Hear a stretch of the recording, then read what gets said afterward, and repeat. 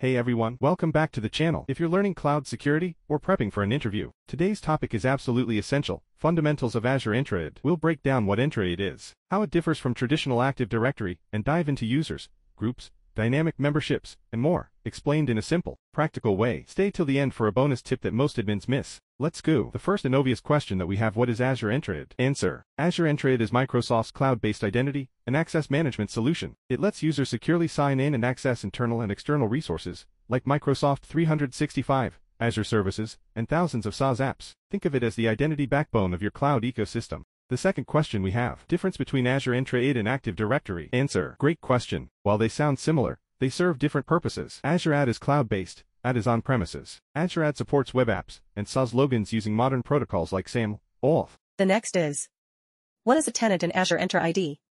Answer: a tenant is a dedicated and isolated instance of Azure AD that represents your organization. Every Microsoft cloud service, like Microsoft 365 or Azure, uses this tenant. The next is: what is a directory in Azure Entra?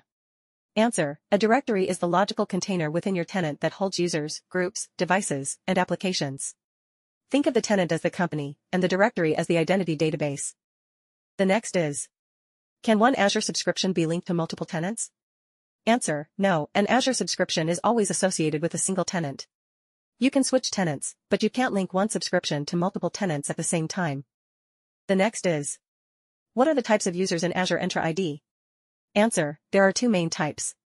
Member users, internal employees. Guest users, external collaborators, via B2B. Example: vendors or partners logging in with their own Microsoft or Gmail accounts. This helps organizations manage both internal staff and external users securely. The next is: what is a group in Azure Entra ID? Answer: a group is a collection of users or devices, used to simplify access management. You assign permissions to the group, not to each user. For example, assign the HR SharePoint site to the HR group, and all members get access automatically. The next is: what types of groups are supported in Azure Entra ID? Answer: security groups, control access to resources. Microsoft 365 groups, used with tools like Teams, SharePoint, Planner. Dynamic groups, auto membership based on user/device rules. The next is: what is a dynamic group? Answer: a group is a collection of users or devices, used to simplify access management. You assign permissions to the group, not to each user.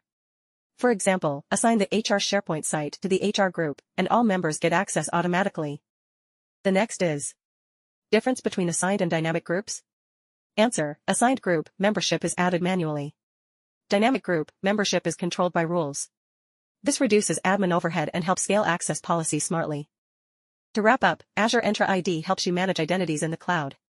Whether you're assigning access, enabling B2B collaboration, or using dynamic groups, it's designed for secure, modern access. Always enable MFA, multi-factor authentication, for all users, especially guest users. It's your first line of defense in identity security.